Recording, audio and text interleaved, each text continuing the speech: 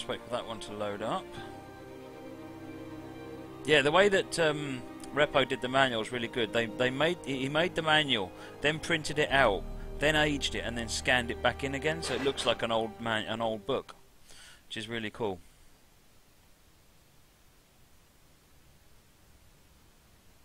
Right, I'm just finding the relevant section in the manual. Right, so we have got one loco and it's cold and dark and we need to set it up. So let's just update the text here, and that is the right. So this is the Southern Pacific version of the GP20. So what have we got to do? So electrical control cabinet. So if you press the left arrow key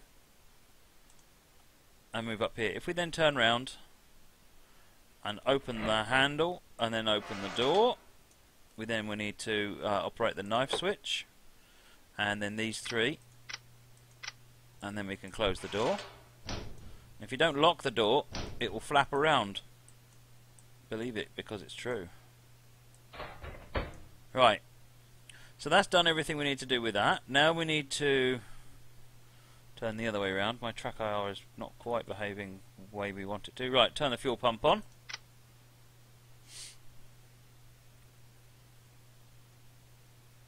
And we also need to turn these on.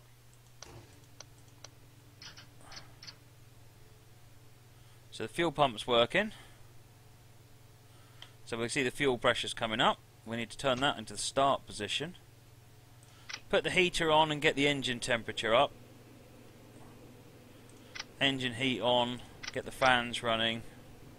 So now we've got things going. What you do need to be a little bit careful with all of this stuff is the battery level. So if I just adjust where I'm looking to there, so you can see the battery level here. If that battery runs out, then that's it. And the fact that we can see this is in the discharge means that we're actually using battery up at the moment. So I'm warming the engine up. The fuel is all there.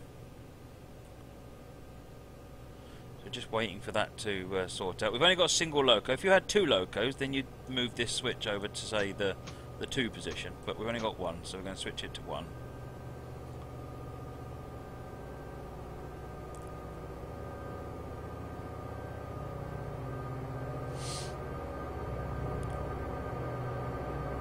So we need to make sure the throttle is in idle, reverser is in neutral.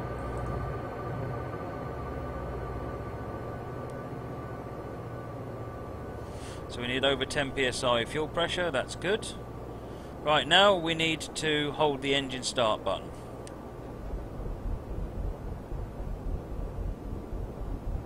There it comes, you can see the RPM going up on the HUD.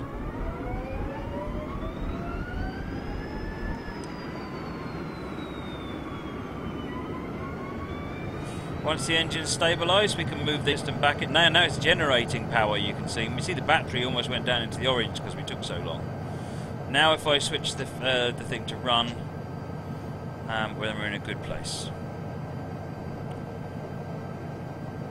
Right.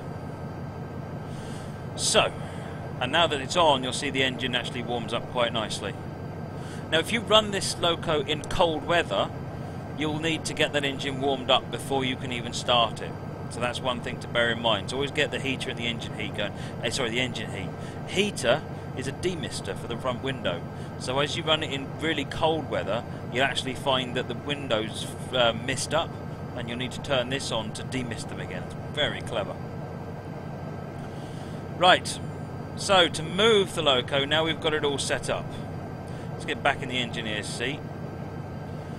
We've got some stuff here, so we've got the gauges light, we've got the speedometer light above us, selection main handle light, so that turns those ones on. That's for auto unloading, which we're not using auto sander, so other than that we're all good. Let's get some lights on. So we've got lights on in front of us. So we're currently, the selector is set to the, that's it, selector is now set to 1, which is what it should be. With the reverser, just that one, and then release the brakes. So you can see the brakes are coming off now via those gauges. What I will do is just check the road in front of us to make sure we're not going to run into problems here. So what actually, let's just do the start of this scenario. So we need to call forward and come back to couple to those wagons. So let's go ahead and do that. Brakes are off. And there off we go.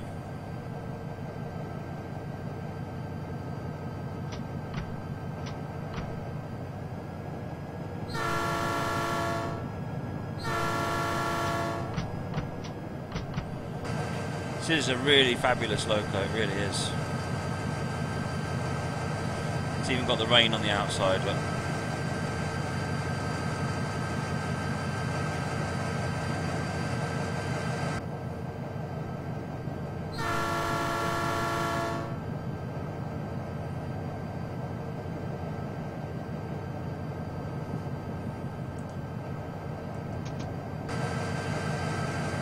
Class lights are working.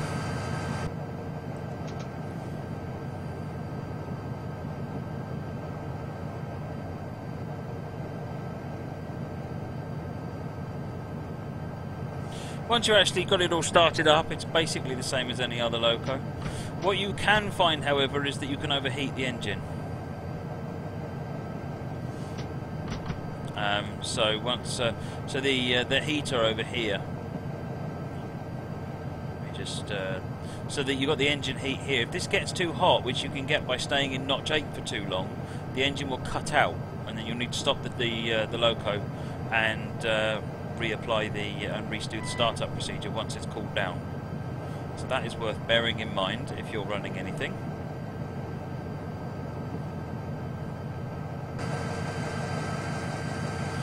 Let's pull back and get those wagons. I'm not going to do the whole of this scenario. I just wanted to show you the startup sequence. Once you've done the startup sequence, it drives just about like any other loco.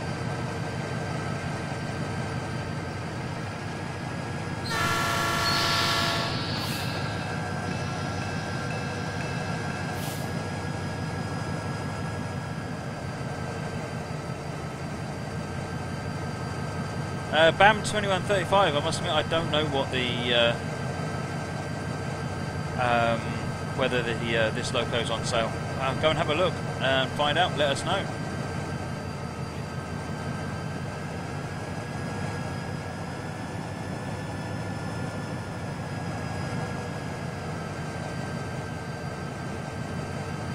If you're running in a multi-unit and you've got, say, 3 GP20s on the front, then you'll need to start all of them. Yeah, it's not just one. It's not just one. It's very loud. It's not just one that you've got to start. You have to start all of them. So yeah, once you've done that, and then what happens is that the this unit selector switch that we operated, this one here, this is 1, 2, 3, 4, that controls how many locos you're actually operating when you operate the throttle. So you individually start each one, and then if you're driving 4 locos, you set it to 4. What you'll notice is that if you've got 4 locos and you set it to 2, then when you throttle up, you'll only see the smoke, the diesel smoke, coming out of the first 2 locos, which gives you a good idea that something's not quite working efficiently.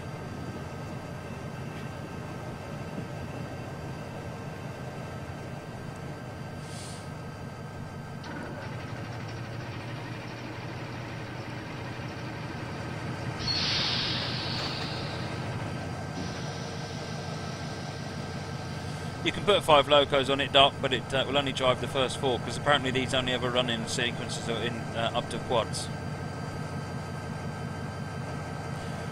Unless they put an extra engineer in to drive the other unit. Go towards the station. So anyway, that is this loco. If I switch the heater off, I mean, it takes a while before anything actually happens, and I don't know whether it's cold enough out there for it to happen. The thing to remember when you're driving it is put the selector into 1, which is the top one, and this one. And if you need to restart it, make sure that the throttle's in new idle and the reverser's in neutral. Otherwise it won't start.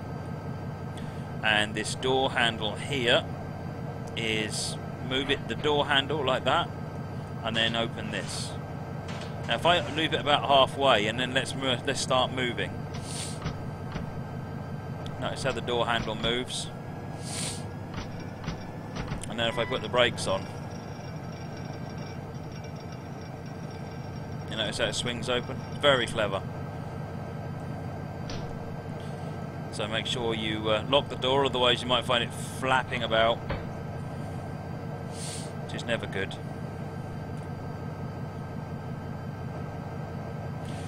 Anyway, let's move. Just move forward. Got a cab light. See if this thing starts misting up for us.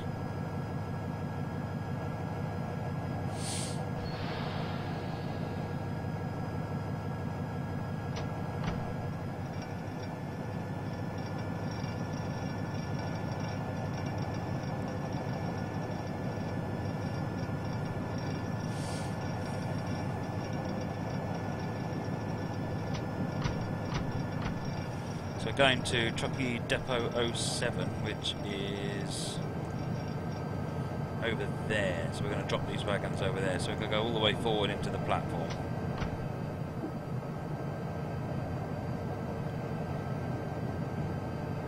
Lead miner, yes, I turned off the engine heat. Not the engine heater. I've turned off the heater, which is the demister.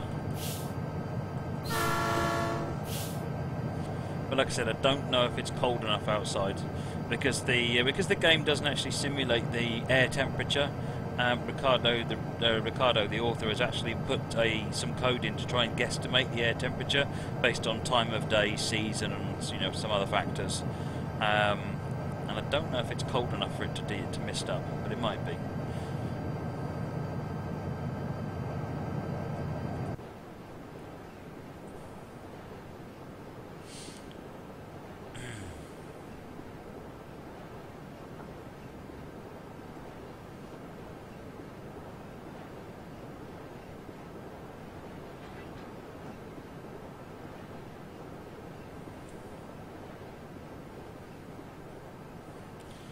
Right, so we've got the line now into the far siding. Let's go and drop those wagons off.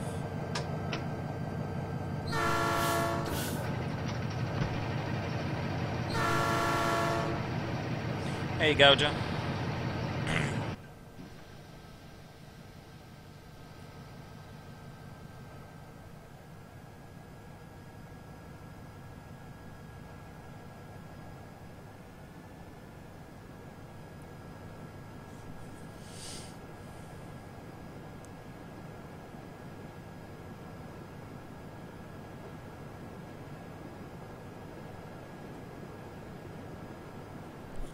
Right, let's bring the wagons into that siding.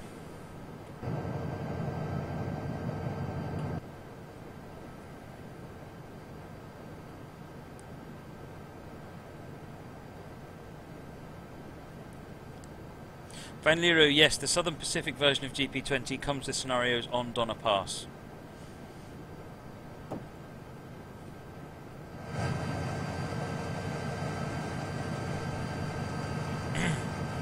So,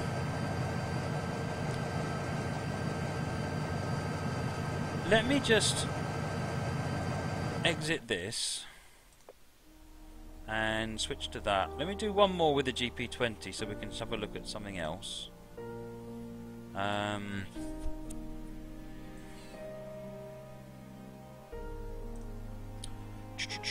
I guess one thing I should highlight is, if you're wondering, do you need to do the startup all the time? No, you don't, because the locos come with started and not started versions.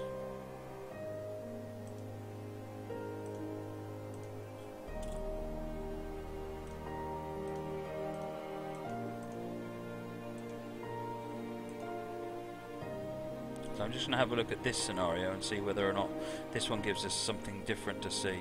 I'm just going to do the startup sequence again on a different scenario, and hopefully this one will have more than one loco in it, in which case we can see how the unit thing works as well.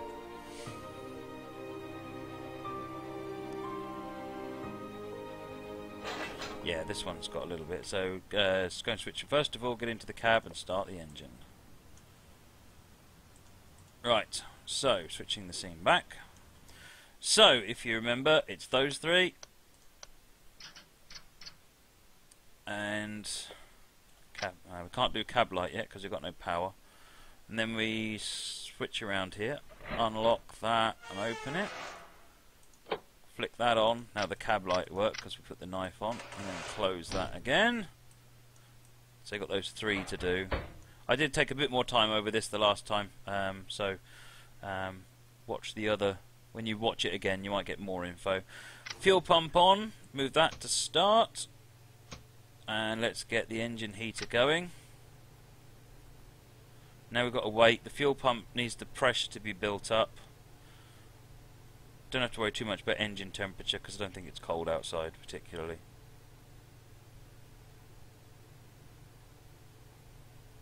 Right, now unit 1, that's in start. I love how the lights dim when it draws all the power to start it up. Right, off she goes.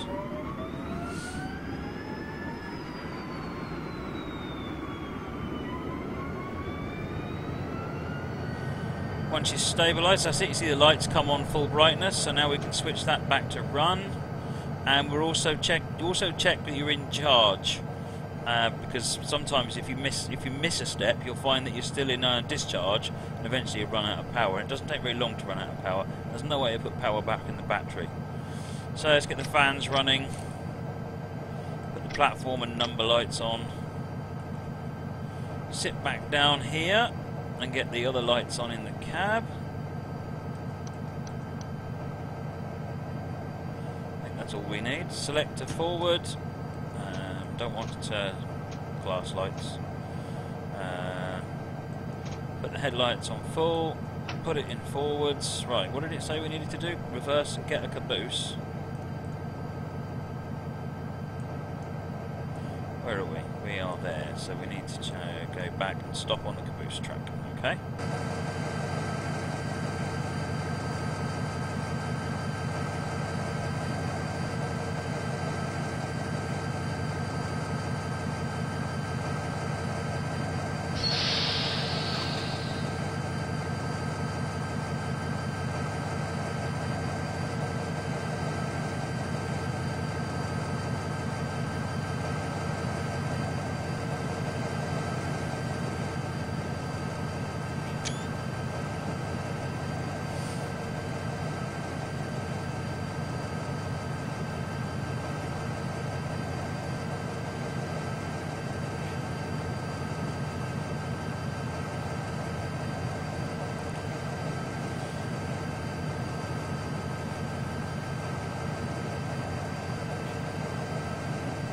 So there's only one loco on this one as well. So I can't show you the multi-unit startup. Multi-unit startup basically is you go into each unit, read and do the startup procedure each time. And then once they're all started up, make sure the lead unit has got the right number selected in the unit selector. So that's, if we get back up, left arrow then, and come back here. And this one here. So if you're running with 2 locos, make sure you switch it. If you're running with 4, switch it to 4. That way it will tell it to command to send power to each of the 4 locos, or however many you've got. Right. So that's basically what we wanted to cover with the GP20. Like I said, once you've got the thing started, it basically runs like any other loco. The engine heat will warm it up. If you run it in a cold time, you need to a cold day, then you'll need to run the engine heater to get it started before it'll even start. And the heater switch is a demister for the front windows. So if you run it in a very cold time, snowing in the winter, in the 2 o'clock in the morning, then you'll see the windows actually fog up so you can't see outside them. It's very clever. And then the demister will then defog them for you. So that's what those options are for. Right. So changing route time. Or is it changing route time? Maybe we should do something else actually. Well, what do you want to do, folks? I think that it might